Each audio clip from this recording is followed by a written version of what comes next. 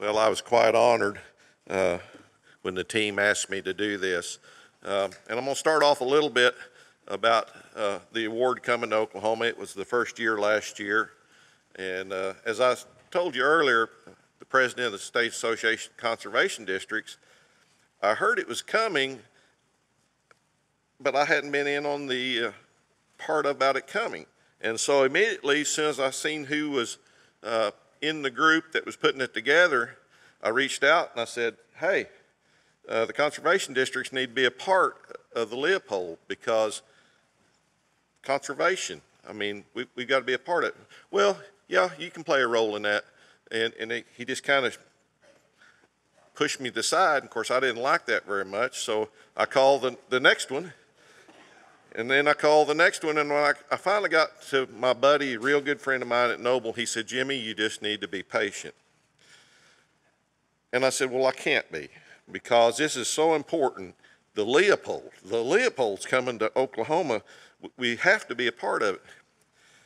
He said, what we've been trying not to tell you is we want to submit your name to be the inaugural. It's like, wow. Well, you know, you get very emotional, and people in agriculture are, by nature, very humble.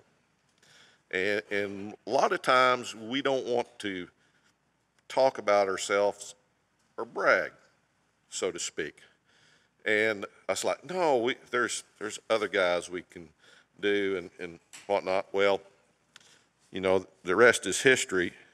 But I want to talk a little bit about Aldo Leopold.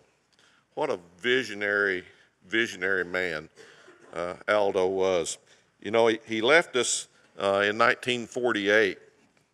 But one of the few quotes here I want to use of Aldo is, and it pertains today, a thing is right when it tends to preserve the integrity, stability, and beauty of the biotic community. It is wrong when it tends otherwise. As we drive around and look, we're tending to do otherwise as a whole. And I thought, you know, Aldo could be here today, and it's most appropriate, and it will probably be most appropriate in the future. Conservation is a state of harmony between man and land. Wow. Yeah. But you know what? He also said harmony with the land is harmony like a friend. You cannot cherish his right hand and chop off his left. So Aldo was so visionary down the road.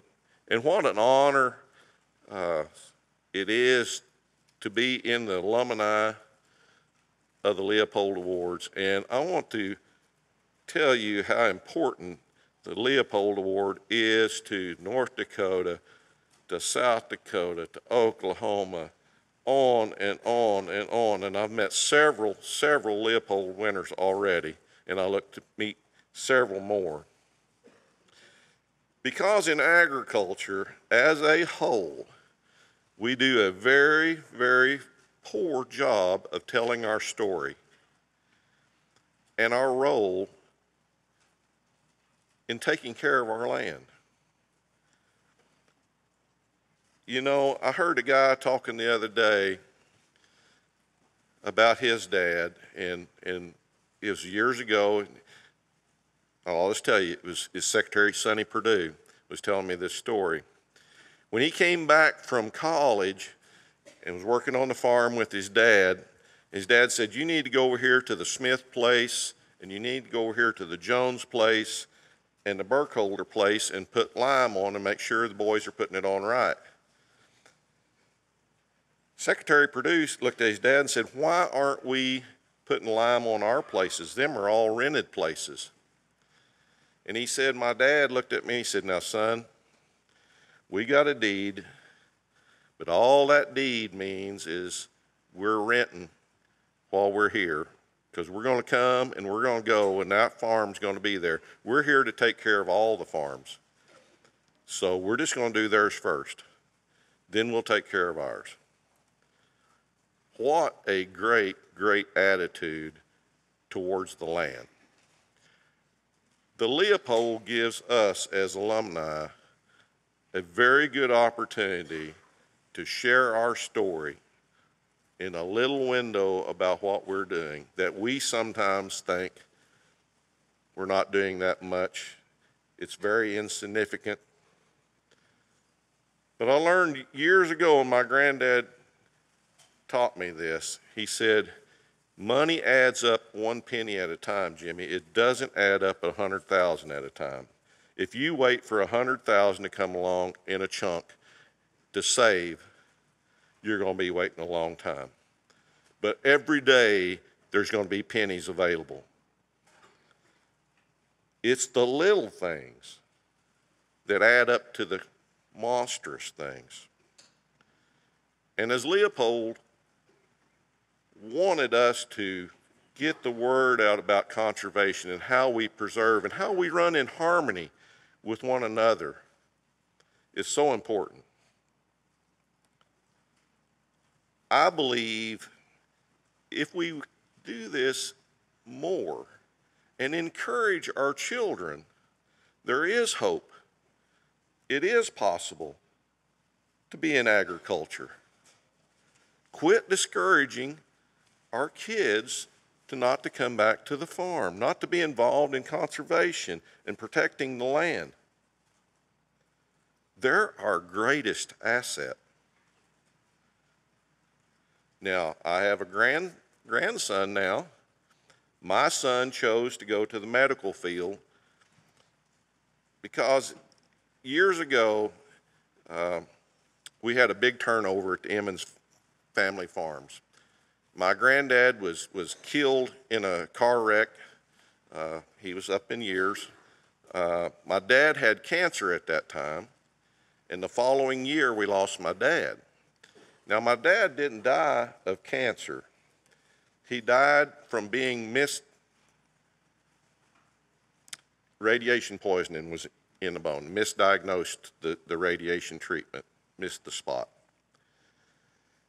He died with a blood clot. And my son immediately said, I want to make a difference.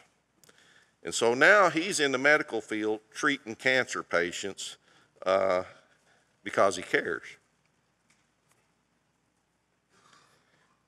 But the grandson now has come along and he's eat up with agriculture. He wears pearl snap shirts, boots, jeans, and he comes to the farm every chance he gets. We love to go fishing together. And when I started showing him earthworms, it's like, Papa, can we dig another one? Can we dig another? Now, we're not going fishing with earthworms. I want to tell you that up front. And he is fascinated by the story of the biology. We have missed that opportunity with lots of our children. But as I said earlier, now is the time. And that's part of the Aldo Leopold Award, is just to share, to tell your story, to make an impact for the future. We're going to come, we're going to go. There's been several civilizations before us that have come and gone because they didn't take care of the land. We like to brag in America about being the greatest nation in the world. And we're destroying it within our own. Let's all become Leopold Award winners. And when we say we're the greatest nation, let's say that because we have the greatest soils in the world that produce the most healthiest, the most vibrant food on the entire planet, that our civilizations in the future can say they made a difference because we're still here. And let's not let them talk about the faded civilization that destroyed the richest soils in the world in a matter of 200 or 300 years. Gabe was so right when he talked about we produce the food. It's the quality. The quantity is not important as the quality for our health. You look at me, I'm overweight. Now I've lost 40 pounds because now I care where my food comes from and what I eat. But just like last night, we were having a beer, and I'm sure the barley that was grown was not dense rich. It did not have the nutrients in it because my body kept saying, you need more. And so, what do? I had another one. The reason we're overweight as a nation is our bodies are saying we need more. It's the nutrients that we need. It's not the volume, it's the quality. Aldo Leopold would want us to take care of the soil, to take care of the plants that will take care of the animals that will take care of us. And if we do that, we are the greatest nation on earth. Now's our time. Thanks.